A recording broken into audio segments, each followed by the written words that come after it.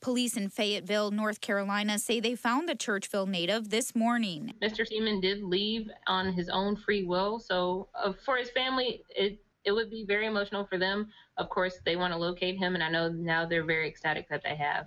The paratrooper with the 82nd Airborne Division was on active duty when he was reported missing in Fayetteville on March 25th.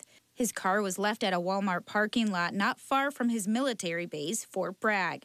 During the search, Seaman's grandfather says he received an outpouring of support from around the world. We've had emails from Europe, England, Ireland, wishing us the best in prayers. And it's amazing. If the world can come together for something like this, we should be able to come together for just about anything.